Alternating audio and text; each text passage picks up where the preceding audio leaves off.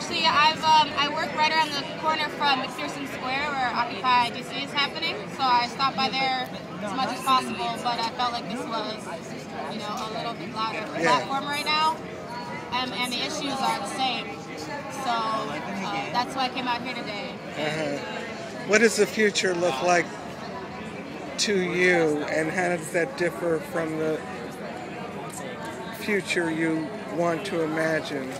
Well, I think the future right now is uncertain, and it really depends on us, what we do today and in the future. It depends on if we're willing to continue to, stand by and watch corporate influence hijack and dismantle our democracy, or if we're going to take steps as the people of this country to take it back.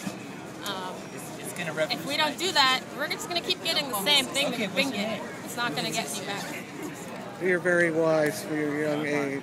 Thank you. Our website is devoted to sexual freedom because we believe that that's the one thing all of us share. We understand pleasure. We experience orgasm. Sometimes.